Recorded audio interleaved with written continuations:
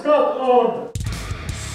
Hello, this is Simo from Kiira's Instruments, and in this video we'll go from this design into reality.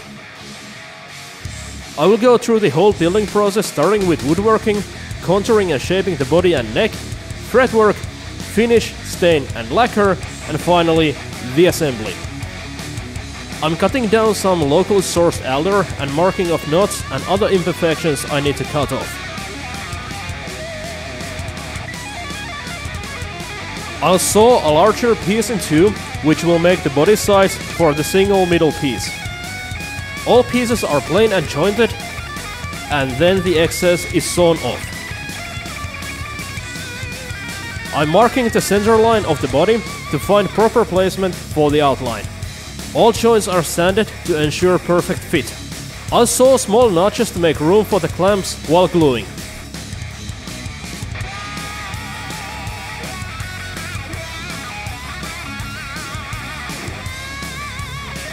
I'm sanding the neck blank down to its final thickness, and then marking the place where to saw the headstock angle. The sawn off piece will be glued back on, so I'll sand down the rough saw marks.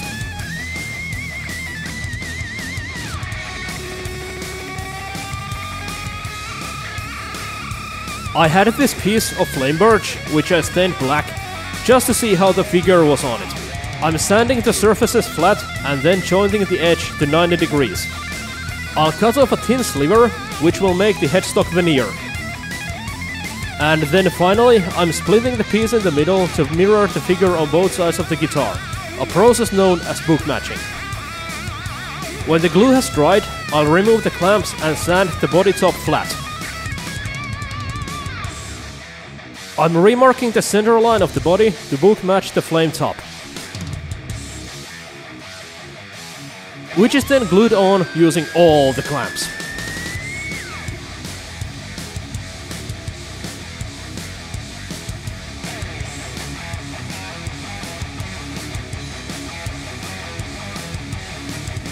Continuing with the neck, I'm planing the sides for gluing on small pieces which are needed for the headstock shape.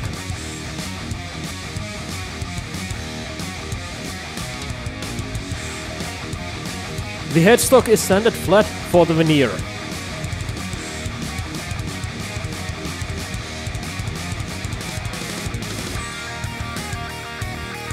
I'll saw off the excess of a fretboard plank and then tape it to an index plate. This index plate has small notches that match fret locations, for which slots are sewn on the fretboard.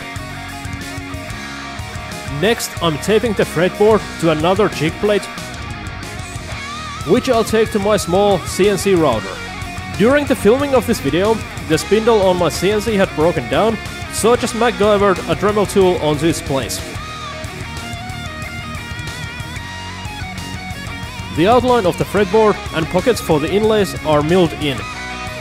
And while I switch to a 0.8mm end mill to finalize the inlay pockets, I'll continue working on the neck. I'm sawing off the excess from the back of the headstock, sanding down the excess of the veneer, and marking the center line of the neck all the way to headstock.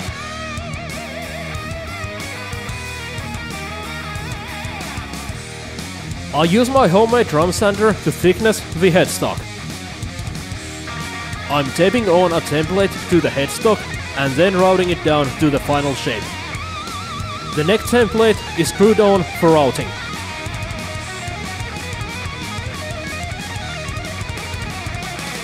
I'm using my routing jig to make a pocket for the truss rod. Next, I'll remove most of the excess material on the neck plank. And through the magic of editing, the fretboard is just finished on the CNC, ready for gluing. I'm drilling small holes for toothpicks in the fret slots to keep it in place while clamping.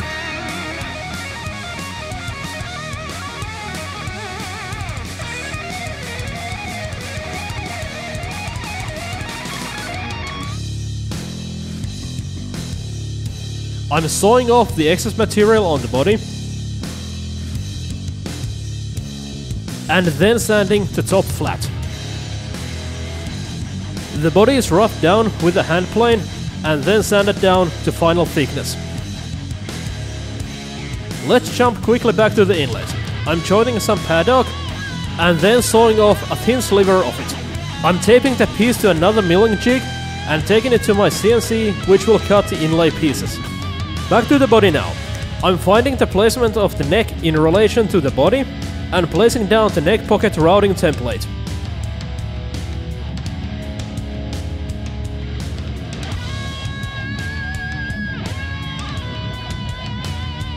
The true center line of the guitar is determined by the placement of the neck. I'm using laser cut steel templates to route the pockets for the Floyd Rose bridge.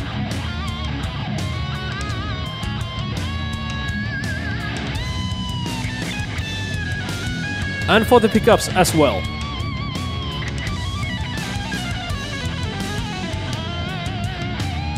I'll drill holes for the electronic controls and then tape down the body template and route the shape.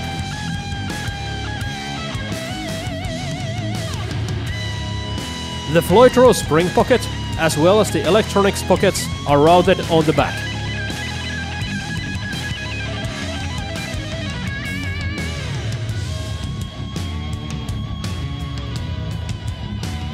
I forgot to film gluing the inlays, but the process is the same as in my previous video. Here's what we have at this point.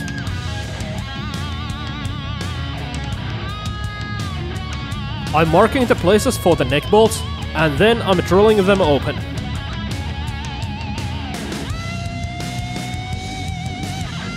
I'm using the holes as a guide to mark where to drill the holes for the threaded inserts in the neck.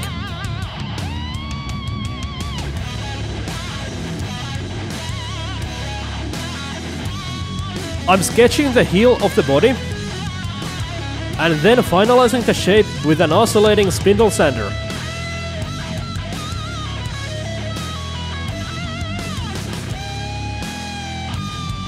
Next, it's time to finalize the neck profile, my favorite part of any build.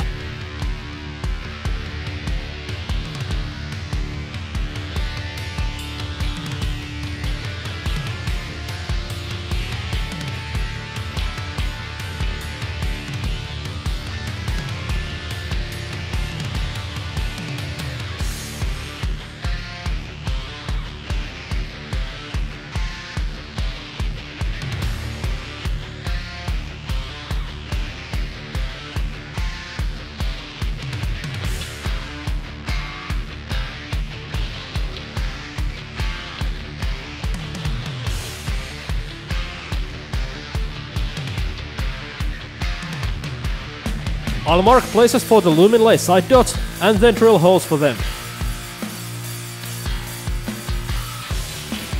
I'll radius the fretboard to its final shape, which is my least favorite part of any build.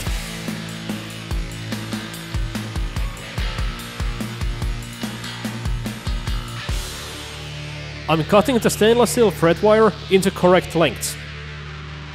And then resawing the fret slots to make sure there's enough room for the fret wires, which I'm gluing and hammering in place.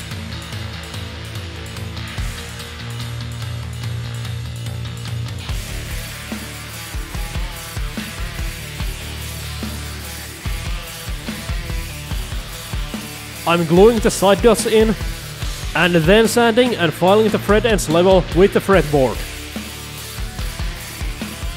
The fret ends are rounded off so they don't feel sharp while playing.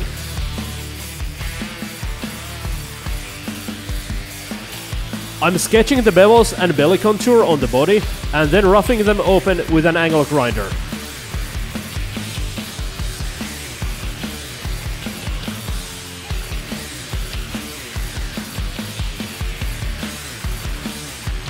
Drilling holes for pickup wires is always a nerve-wracking process, as is drilling the pocket for the output jack. After finding my gloves, I use an extra long drill bit to reach the battery box cavity and then the bridged pickup pocket. I'm using a Dremel tool to make more room for the wires.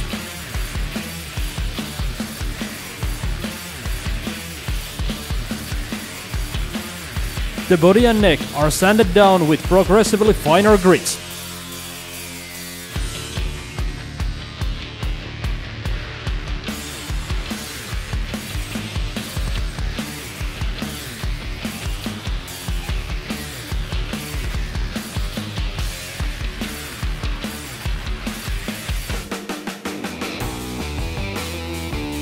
I'm using black stain as contrasting color to show me where more sanding is needed.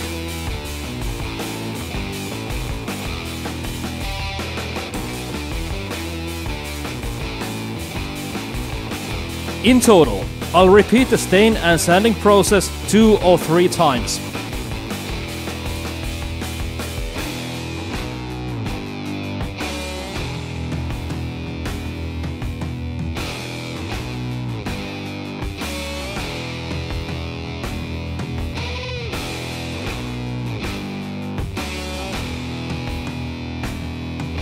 A template is used to mark positions for the tuner holes. After getting all tool marks sanded off, I'll apply the final stain. And once more, sand the stain off the bevels.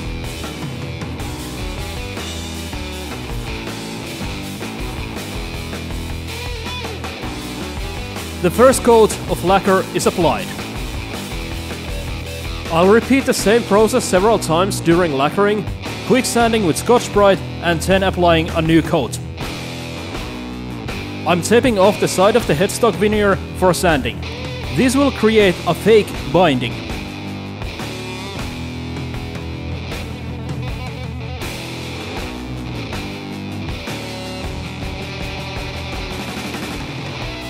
The body and headstock are taped off for the red tinted lacquer. I thought I'd save some time not taping the bevels off super accurately and then just sanding the excess red off, but this will end up biting me in the behind.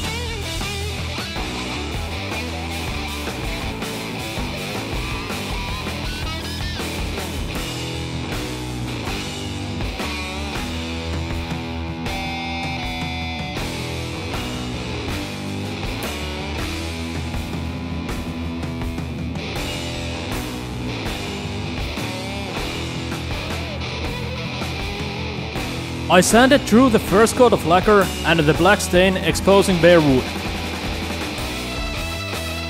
I tried touching it up with a small brush, but it didn't quite work. So I ended up resanding and staining the top again. The water slide decals are applied, and then the film is partially dissolved with a specialized solvent gluing the decal down.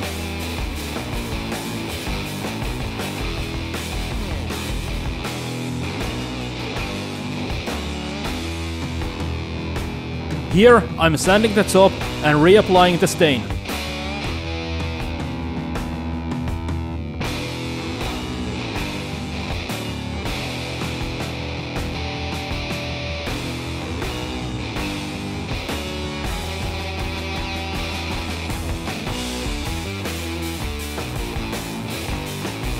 Onto the fretwork. First, I'm checking that the fretboard is not bent either way. And then I'm going through each fret at several locations to check for any high spots.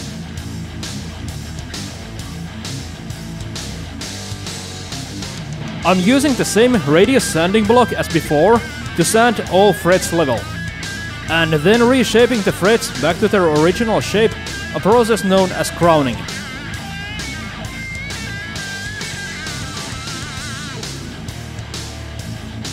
I'm rechecking for any high spots and then rounding fret ends again. Onto the assembly. The FU tone red titanium parts are installed on the Gotoh locking tremolo.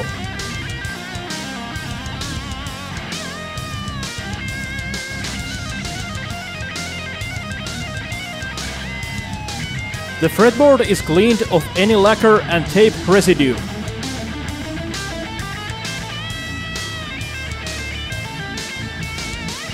And the frets are polished to a high gloss.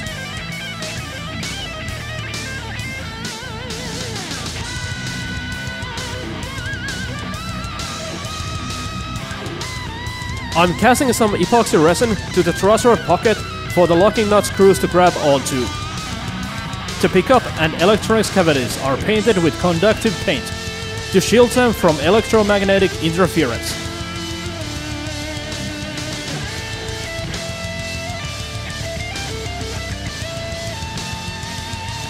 I'm wiring up the output jack and forgetting to wire up the battery box negative lead in the process. The tremolo mounting pins are installed, locking in the grounding lead at the same time. The paper towel centers the pickup in the pocket for the mounting screws.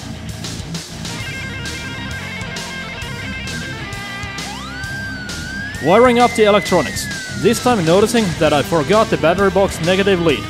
Time to fix that as well.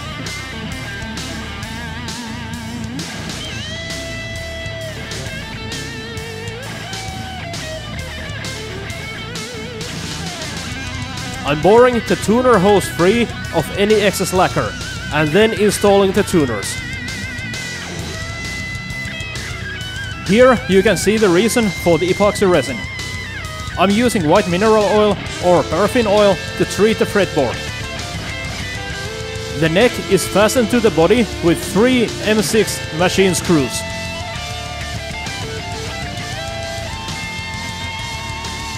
Time to string the guitar for the first time and check the setup.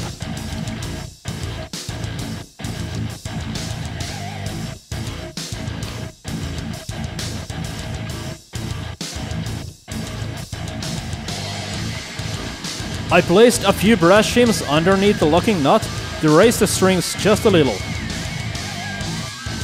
Everything checks out and just the strap locks remain.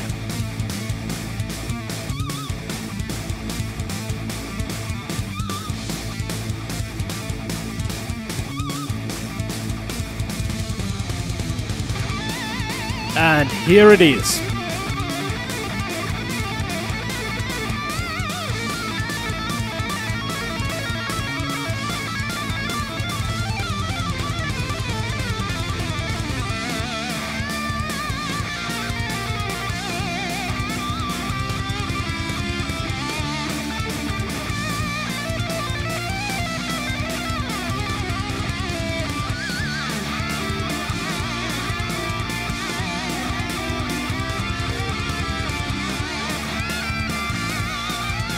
One question remains. Will it shred?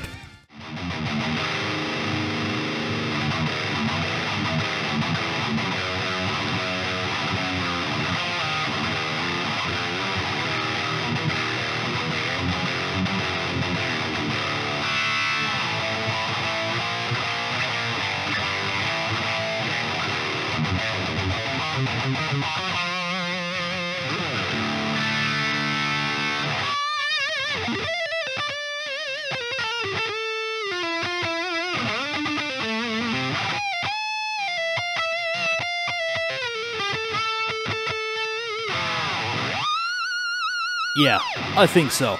Thanks for watching.